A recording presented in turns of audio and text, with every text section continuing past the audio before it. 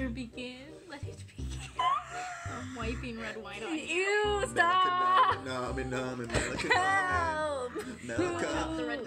It's not the high holidays, but we're gonna be talking about angels. In America. That's right, don't blink. Just kidding, it's not Doctor Who, it's a play. Angels in America was written by Tony Kushner, who has written over 30 plays, and many of which have won prestigious awards. This play first premiered in 1991, but it opened on Broadway in 1993.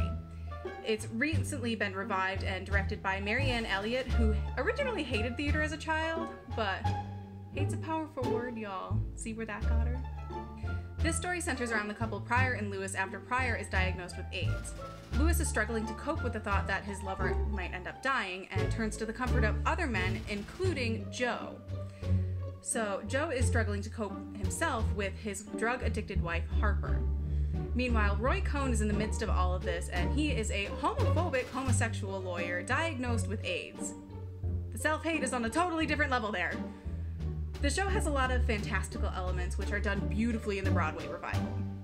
It includes visions of Harper ending up in Antarctica, fever dreams where Pryor ends up meeting Harper, and then an angel bursting through the ceiling in the end. A homeless woman is also seen, and she is considered insane, and this kind of brings about a different idea of insanity and visions in this world.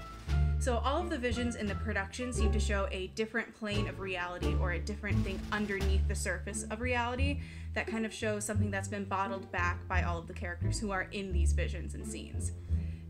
But in the end, Insanity kind of ends up being a cover story for all of this to make it more realistic for the audience. Now, Angels in America is one of my personal favorite pieces to begin with, and seeing the Broadway bootleg of it only strengthened that.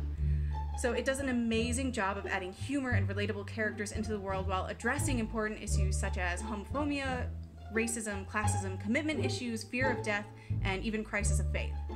And it's all done in a roundabout way that makes you really sit down and think about how all of these things are affecting people in their everyday lives.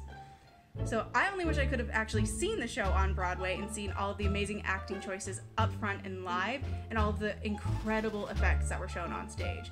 Because seriously, if you have the chance to go see this show, go see it.